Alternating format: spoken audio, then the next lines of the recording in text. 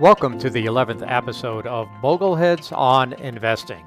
Today we have a special guest, one of the founders of the Bogleheads, Mel Lindauer. I'll be talking with Mel about the incredible growth of the Bogleheads over the years, in this country and abroad.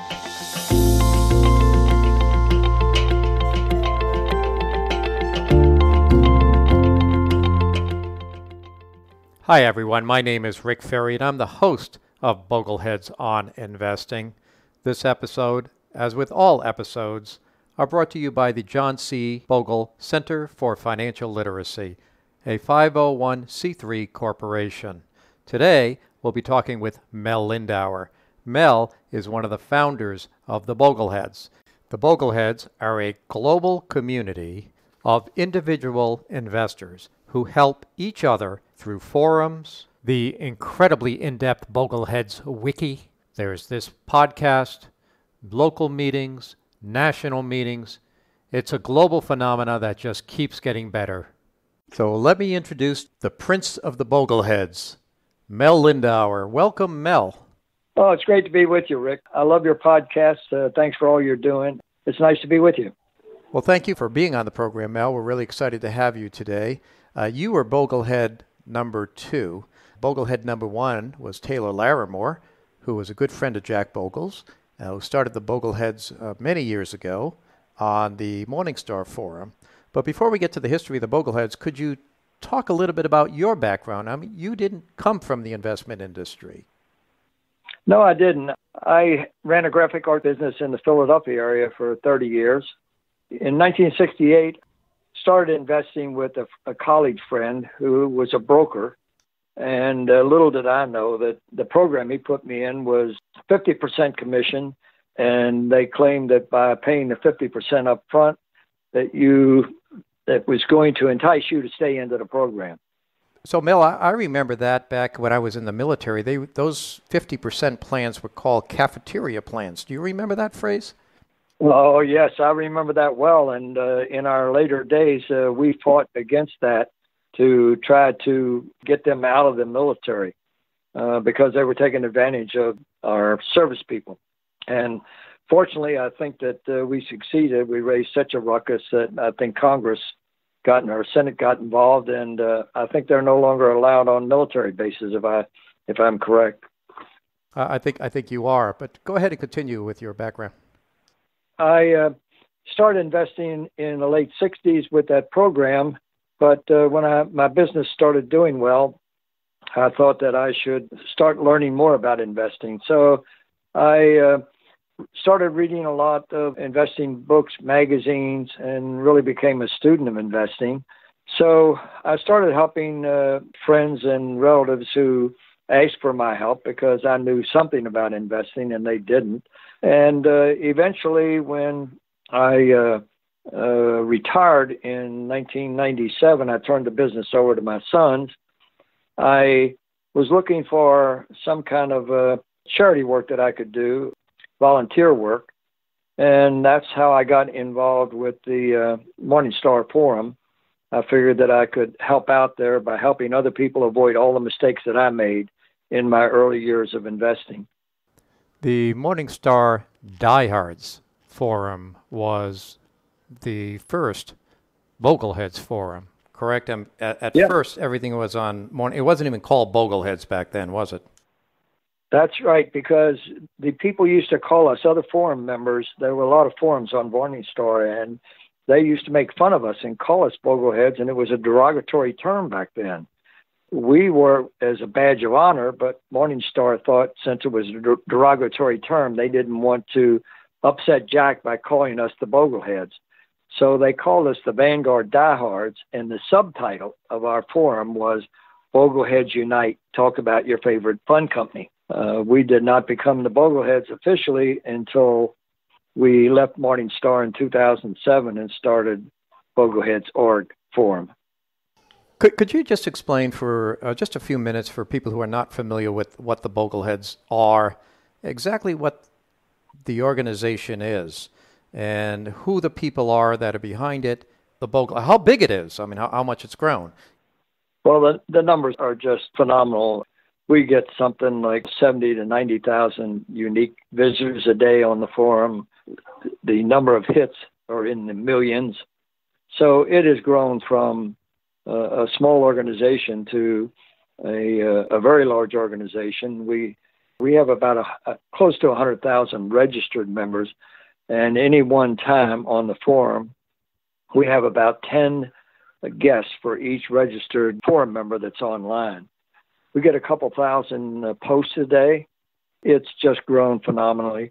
But basically, the Bogleheads is an organization of people who volunteer to help other investors, and we have no vested interest. We don't sell anything. We have no ads.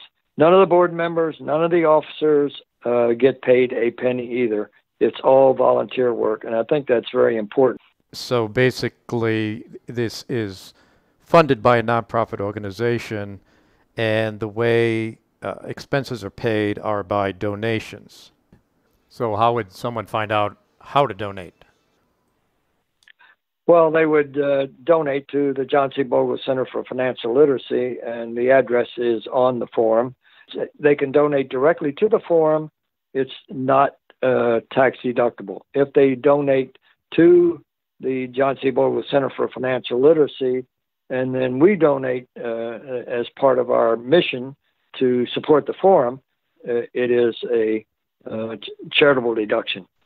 Who was it who came up with the idea of starting a forum that concentrated on low-fee investing, or at that time at least, on Vanguard funds? The initial impetus for the Bogleheads on the Morningstar forum was Taylor Larimore. The Bogleheads used to post on other forums, but they kept asking for their own forum. And that's why Morningstar called our group the Diehards, because we kept insisting on getting our own forum. And that forum soon became the number one forum, the most popular forum on Morningstar. The number of posts on that were greater than all of the other forums combined. So it was really a thing that was led by Taylor. Taylor is just one unique individual, and Taylor and I got connected fairly early. In the beginning, I joined shortly after the Diehards was set up, but I just wanted to lay in the background and see what was going on and who was who and who knew what they were talking about and so forth. And there were questions about annuities that nobody answered. So I thought, well, I know about annuities, so I'll answer the questions. So I started answering questions about annuities. And then Taylor got in touch with me and said, Mel, I really like the stuff you're doing. Why don't we work together? And that's how Taylor and I ended up working together. So when you said, Taylor is one unique individual, what did you mean? Yes, Taylor is a World War II vet. He was in the Battle of the Bulge as a paratrooper. And he and I'm a Marine, he's a paratrooper. We joke around a lot, but we really respect each other. And he is the kind of guy that I would want to have my back anywhere. He is a real gentleman, an ace.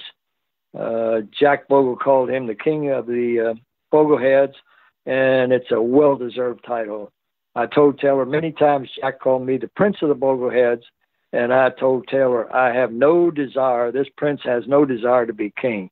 So Taylor has to stick around as long as I'm around. Okay. Well, one of the things that you started was a annual Bogleheads reunion. Yeah, that was kind of a strange occurrence. I made a post in Thanksgiving of 1999 on the Vanguard Diehards Morningstar forum, and I listed all the things I was thankful for, my wife, my kids, and so forth, and good fortune. And a lot of people did the same thing. Everybody was chiming in, and we felt like we were a family, the Diehards. We were, even though we didn't know each other, we just felt like a family. And Taylor chimed in and said basically the same thing that most of us said. We were thankful for our wife and the kids and how lucky we'd been in life and so forth. But at the end, Taylor said, and I'm especially thankful to Jack Bogle for founding Vanguard, because I live in the house that Jack built. He calls his 35th floor condo overlooking Biscayne Bay the house that Jack built. Jack Bogle saw that post. Jack used to follow our forum on a somewhat regular basis. He saw that post and replied to Taylor and asked Taylor if there was any interest in possibly getting together. And, for Taylor and I, this was like an invitation to the White House or an audience with the Pope for somebody of Jack's stature to ask if we would like to get together with him. So Taylor knew that I was a snowbird in Florida in the winter, and he contacted me and said, Jack is going to be the keynote speaker at the Miami Herald Making Money seminar. Do you think this would be a good opportunity for us to get together with him like he mentioned? So I contacted the Miami Herald people and asked them if they could arrange something, a room for some of us to get together with Jack at lunch for maybe an hour or so. And they kind of shoot us away as groupies and said that they had Jack too busy. He didn't have time to get together with us. So I called Jack's office and told them that they said that we couldn't get together. And Jack said, well, I'll go wherever you want. So now we decided to have the get-together all away from the Miami Herald Making Money seminar.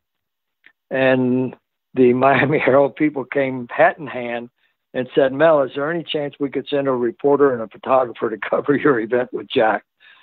So we hired a chef, a cook, and a maid, and had the get-together with Jack with about 22 or so Bogleheads. And it was a memorable evening. Jack sat after dinner. Jack sat in the living room around. We were all around and asking questions and so forth. And it was just really a night to remember. So this all occurred in Taylor's condo. And I had the good fortune of driving Jack from the hotel to Taylor's and then driving back after the event was over. And you talk about being petrified of what I was going to say to this guy for a half hour or 40 minutes that it took to get to Taylor's house. And I can tell you that Jack was the most gentle, easygoing, unpretentious guy. I knew he played golf, and I mentioned golf, and we started talking about golf, but there was never a pregnant pause. I mean, Jack was just so easy to talk to. What a remarkable guy. And I had such a hard time calling him Jack. He kept telling me to call him Jack. He likes everybody to call him Jack, but he was Mr. Bogle, and it took a long, long time for me to be able to call him Jack. Well, that would be understandable for two reasons. Number one, who Jack Bogle was, but number two, you are in that culture, right? I mean, Taylor tells me that you're a Kentucky colonel. Is that correct? Yeah, that's correct. I was honored by the governor of Kentucky some time ago. I think it was in 1981 as a Kentucky colonel, and that's my license. My Florida license plate is KYCOL, Kentucky colonel. I am very proud of being a Kentucky colonel, and I'm proud of my heritage and coming from Kentucky. But yes, you're right. We did say yes, sir, and no, sir, and of course the Marine Corps. The Marine Corps reinforced that. So the very first Boglehead reunion took place in Taylor Larimore's condo in Florida in 2000. But these reunions have just grown substantially over 20 years. And now even what's going on now, even though Jack has passed, reunions still seems to continue to grow. We thought this would be a one-time off. You know, Jack had offered to get together with us, and so we had our reunion, and we thought that was the end of it. But Jack posted using Taylor's computer that night, talking about what a great night it was and how he loved being with his Bogleheads and so forth. And the next thing you know, I got a request for Mel, when's the next one? Well, I had no idea that there was going to be more than one. But well, now you know there is. Yeah, so I was approached by someone who I didn't know from the forum, but he had inherited a farm in Pennsylvania near Vanguard. So he offered his farm, and he wanted to host the Bogleheads for the second reunion. So at that time, when he got in touch with me, I told him, I'm leaving for Florida. I'll be gone for 3 months. When I get back, we'll get together and we'll talk about it.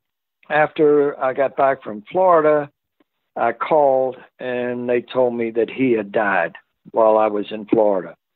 So I said, oh, well, just forget about it. And his family would not let it go. They said they wanted to do it in his honor because that's what he wanted. So our second reunion was at his farm in Pennsylvania, near Vanguard. And several things happened there.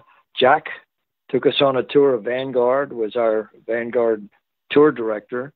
And Jason Zweig covered that for Money Magazine. He was with Money Magazine at that time. And we ended up with a 6 or 8 page spread in Money Magazine entitled Here Come the Bogleheads. And it's still available online. And that was the start of what continued to be, or what turned out to be, an annual or almost annual event. We had the next one in conjunction with the Morningstar Conference in Chicago. The next one was in conjunction with the CFA Institute. We had another one with the Money Show. So all of the ones we did initially, other than the first two, were done in conjunction with shows where Jack was appearing. In 2005, and we couldn't find anywhere that Jack was appearing. So then Jack got in touch with me and said, Mel, when's our next conference? And I said, well, we're trying to find something where you're speaking and tie in with that. And that's when Jack said, I don't care about where I'm speaking. I'll go wherever you guys want me. And that was we broke away from the shows and started doing our own shows. We went to D.C., then we went to San Diego, and then after that we went Dallas-Fort Worth. And Dallas-Fort Worth was a really touching event because Jack was in the hospital. Jack had made every one of our events, and he told us that he wanted to speak to the crowd. So we put a phone line in and wired it into the ballroom.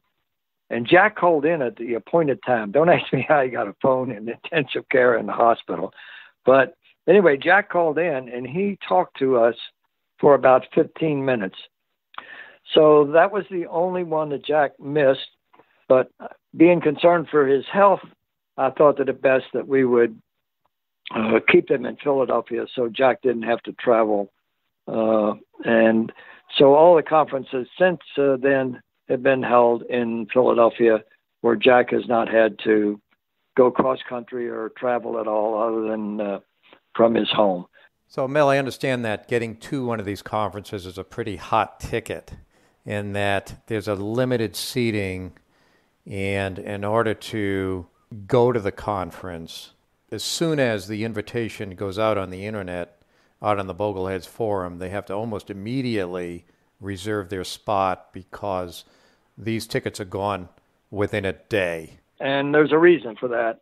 We started out the first conference with about 22 people, and we liked the intimacy, so I kept trying to enlarge the crowd a little bit at a time to find out if we were going to lose that intimate feeling where people got a chance to talk to Jack and the authors that were there and so forth. So we went from 20 to somewhere around 40 for the second one, maybe 60 for the 30, 80. And finally we got to 200. And at that point, I felt that anything larger than that, we would lose the personal touch. So we now sell about 225 tickets, and they've gone as in as little as 6 hours. This year we sold out again, despite the fact that Jack is not going to be there. We still sold out in less than one day. And we have a waiting list for people who are hoping that they can get in. But we feel that the 200, somewhere around 200 is the ideal number, because people got to talk to Jack. They got to talk to people like you and Bill Bernstein and all of the authors and the people whose books they've read. And it just works out that they get a chance to meet them and talk to them. And we feel that that's one of the real important parts of the event. I actually think I could sell out Yankee Stadium, but we don't want that kind of event like Warren Buffett's event, where you have thousands and thousands and tens of thousands of people there. But I just like the intimate feeling, and everybody agreed that that was the ideal setup. So yes, the tickets are scarcer than hen's teeth. But one thing that you did set up several years ago was local chapters, so that people could go locally and have the same intimate feeling and talk about a lot of the same topics, which, by the way, I wanted to clarify. The Bogleheads is not about Vanguard. I mean, Jack Bogle was the founder of Vanguard, but the Bogleheads is not a Vanguard fan club. It espouses the virtues of Jack Bogle, not necessarily Vanguard. Well, Vanguard says we're their biggest fans and their biggest critics, and that's probably true. The reason we like Vanguard and mention Vanguard a lot is because of the low cost and their indexing and so forth, and their corporate structure, which is the way it's set up, is unique. But we have mentioned, and we feel that there are certainly other places, especially when people don't have access to Vanguard. There are other companies that we respect, but the main thing we look for is low cost, because cost matters. And of course, we are fans of indexing, but there are other companies, and we mention them in some of our books. So, and if Vanguard does something wrong, they're going to hear about it, and they're going to read about it on the Bogleheads.org forum. So we are friends. We've probably driven tons and tons, billions possibly, of money to Vanguard simply because we were getting people out of bad situations into good situations. But we also recommend Fidelity and some of the other places where they have good choices available. I think that in many ways Vanguard was the leader, and it's really helped to drive down cost everywhere. But it's become, in many ways, more of a level playing field, where you have indexing products at Schwab, Fidelity. You've got ETF companies like iShares. Everyone has come way down in price and access to extremely low-cost index investing. And, of course, Vanguard was the leader driving that. I agree, a lot of people don't have access to Vanguard, but there are a lot of good funds and a lot of good companies everywhere now because it has become much more of a level playing field. Exactly, and I credit Jack, and our message has gotten across too. I'm sure that we had some impact on that. The Bogleheads forums have. So it's good. It's good for all investors, whether they are at Vanguard or Fidelity or at Schwab or wherever they are. It's good that they're focusing on costs. So we feel that we might have had played a little part in that. That was Jack's mission, and what we tried to do is carry on Jack's mission and spread the word. So helping to spread the word, let's talk about local chapters.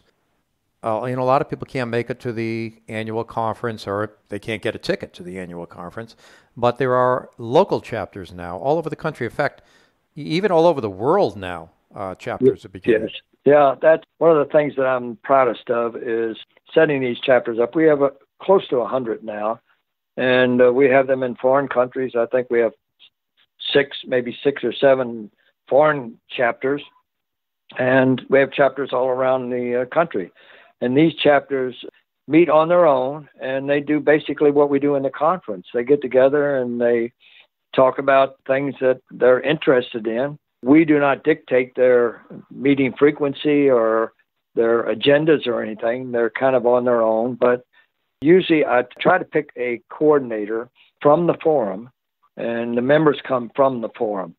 So it's an extension of the forum, but where people get to meet in person and talk about things that are important to them and find out that there are other people just like them in Sioux Falls, Idaho, or, wherever it happens to be. I think it's really great because it also brings in other people. It brings spouses in a lot of the conference, a lot of the Bogleheads local chapter meetings.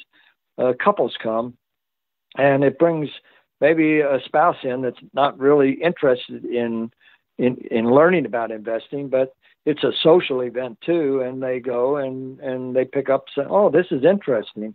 So I think it's a great extension of our forum and our conferences, and it's one of the things that I am most satisfied in the way it turned out. And there are even local chapters overseas in several countries, and I understand that some of these countries are even starting their own Bogleheads conferences now. Yes, and some of them, they send me information on these, and some of these things look like they are bigger than our conferences because they don't put a limit on it. And I've seen some of these things in stadium seating that looks like it goes forever. That's the United Arab Emirates in Dubai. But we have them in one of the conferences when I was doing book signings at one of our conferences. When I was doing book signings, the guy came up to me and handed me a book, and I didn't recognize the book. And it turns out that he was giving me the book. He was the chapter leader in Taiwan.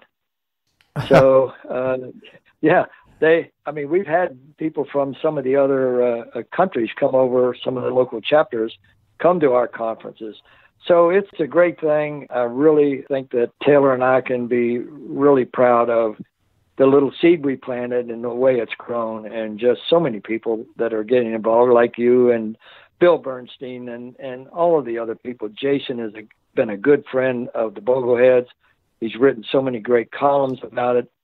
Jonathan Clements has always been a Bogleheads favorite, writing his columns in the Wall Street Journal. And Christine Benz, too, from Morningstar. It's been so great to see all of these people who have large readerships spreading the message, too. So, Mel, you mentioned books several times. Can you talk about the different Boglehead books? And you talked about the authors. Can you talk about the authors? Initially, I got a call, and the guy identified himself as Bill Falloon from Wiley Publishing, and he said, I'd like you to do a book. And I'm thinking, I know there are hundreds of thousands of people who've written books and can't get them published, and I get a guy calling me out of the blue asking me to write a book. I hung up on him. I thought it was a hoax. So he wouldn't take no for an answer. He kept calling back, and one time he called back and he said, don't hang up, Taylor Larimore. And when he said Taylor, I figured, well, he must know something. Anyway, it was Bill Falloon from Wiley Publishing, a legitimate publisher who wanted us to do a book. And I was leery of doing a book because I told him there are tons and tons of books out there written by people who are much, much smarter than we are. And why would you want somebody like us to write a book? I said, the only way I will write a book is if we can assume that people know nothing, and we are going to write at that level. Because books like Bill Bernstein's first book with all the math in it, I said, it's a brilliant book. He's a brilliant guy. But if people can't understand it, they just put the book down, their eyes glaze over, it goes right over their head, and the book is not useful. So there are plenty of those kinds of books out there for the people who want the high end. I said the only way I would consider doing it would be if we could write at a level that assumed people knew nothing. So they agreed to that. So we agreed to do the book. We bought Michael LaBeouf in as a co-author, and the three of us did the book. Well, the book was successful in the U.S., and it started being published in foreign languages, and I was getting books showing up in a box on my porch that I didn't recognize, and it turned out they were the foreign versions.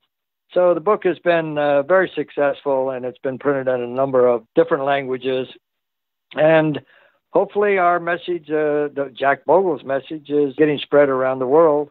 And but the book, one of the things that I'm most proud of is when I read the reviews on Amazon where people say that I could understand the book. They didn't talk down to me, which means we were on target, because that's exactly the audience that we wanted, people who needed guidance and didn't feel that this was rocket science.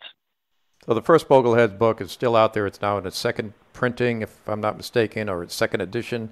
There was another book, and I know there was another book because I was involved in the other book. You certainly were. You and the Queen of the Bogleheads, Laura, and Taylor and I. And I thought this was the perfect opportunity to display the talents of the people who were on the Bogleheads forum. So what we did is created the outline, and we had people volunteer to write a chapter. Sometimes it was 2 or 3 people worked together on a chapter where they had expertise. So that book is a showcase of the talents that are on the Bogleheads.org forum. Every chapter in there was written by people who are on the forum and give free advice. And our job was to put it all together and make it read like one person wrote it. But each person got credit for the chapters they wrote in the chapters. So it was a community effort, and I'm very proud of the way that book turned out. So just to clarify more for me, if you will, the title of the first book and then the title of the second book. The first book was The Bogleheads Guide to Investing, and the second book was The Bogleheads Guide to Retirement Planning. There's a third book now, which Taylor put out, which is The Bogleheads Guide to the 3-Fund Portfolio. It was his lifelong effort, if you will. So let's continue to move on and talk about how the Bogleheads continues to expand in many different directions. And one which is incredibly impressive is the amount of information and content that is available on the Bogleheads wiki site. Oh, yeah, that's a treasure trove of information. And it is, again, a joint effort by knowledgeable Bogleheads who volunteer to write the articles, to edit the articles, to keep them up to date. And this will live on long after we're all gone. And hopefully people are making use of it. We're getting lots of reads and hits on it. And it just continues to expand. And more people are becoming wiki editors. And it's just an extension, if you will, of the Bogleheads Guide to Retirement Planning, which showcased a number of authors. This is showcasing the wealth of knowledge that's available on the Bogleheads forum on a regular, everyday basis. Not only does it have retirement planning information, but there's 529 plans. There's all kinds of information about the tax efficiency of various Vanguard funds and other ETFs. Just you name it. If you're looking for good quality, unbiased, uncommercial information about low-cost investing, I mean, the Boglehead Wiki is just a phenomenal resource. I just can't get over how much information is there. And it's free, and you can read it at your pace. There's another thing that's there, too. If you want to see the history of the Bogleheads conferences, there's videotapes on there. You can go right through the history of all the conferences and so forth. In the early days, we had transcripts of what happened, what was said, what Jack talked about, the Q&As and so forth.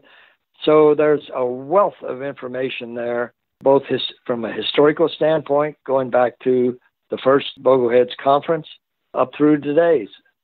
So you could spend hours and hours and hours on there and never, ever begin to touch all the information that's available there. I highly recommend it to people who have time to read and want to study.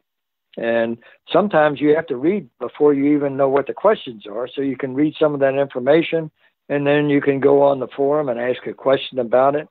And you might be getting an answer from the same person who wrote the wiki article. I also want to add that it's not only in the U.S. now. The wiki has extended internationally. There's a Canadian web ring. There's other countries now that are adding content to the wiki. It's just phenomenal. We now have a Spanish forum, and we have a United Arab Emirates forum. So these are sub-forums now on our forum where people come on Bogleheads.org from the United Arab Emirates, and they talk to each other. Some people who are in the U.S. wanting to go to retire to the Emirates, they're learning about investing there. So there are sub-forums on our main forum for Spain and Canada and the United Arab Emirates now. So yes, our reach is international, both in the chapters, but also on the main forum now.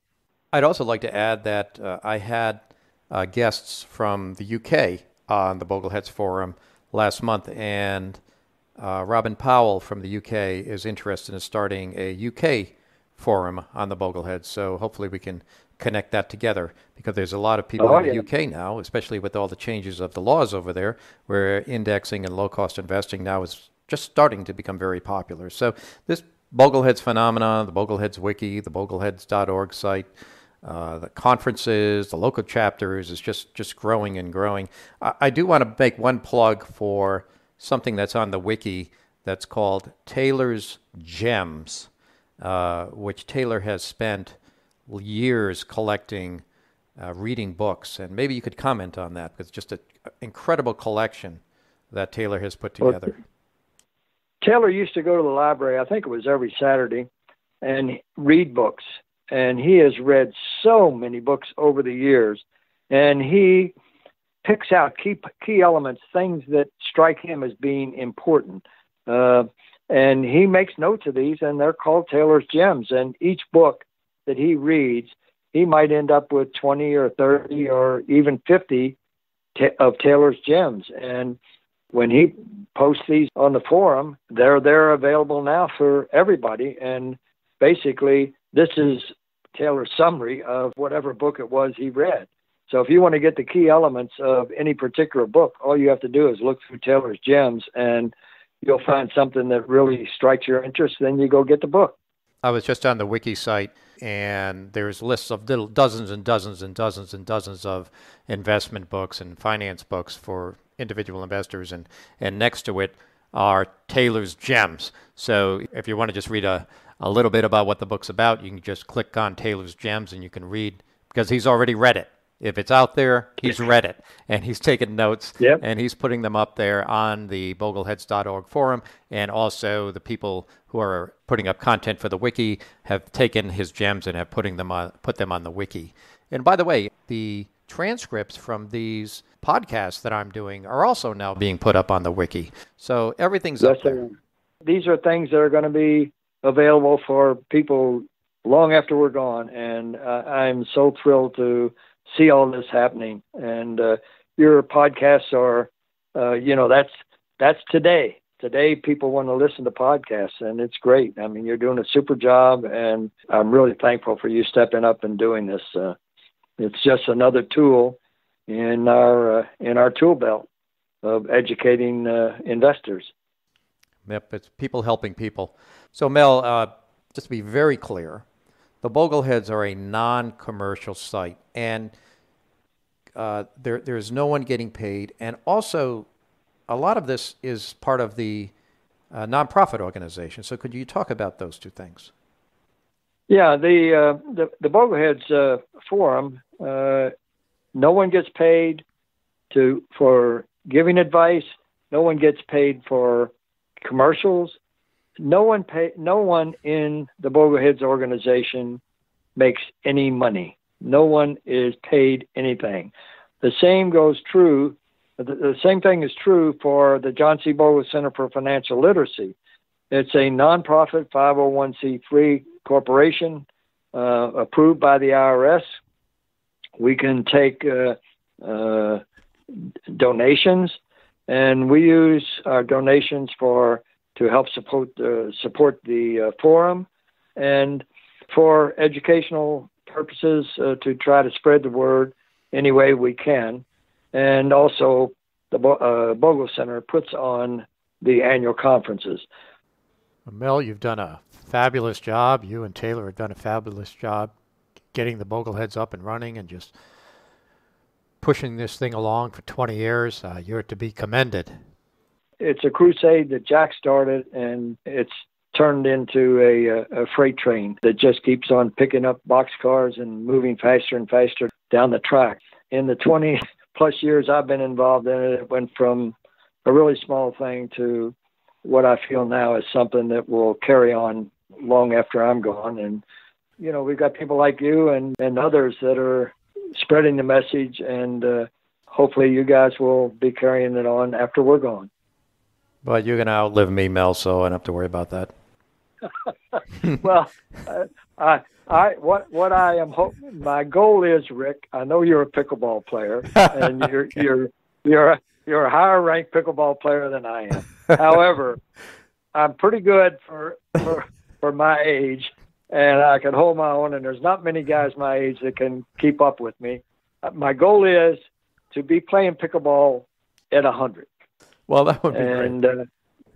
And I'm doing it. I'm doing everything I can to stay in shape. I play pickleball a couple hours a day.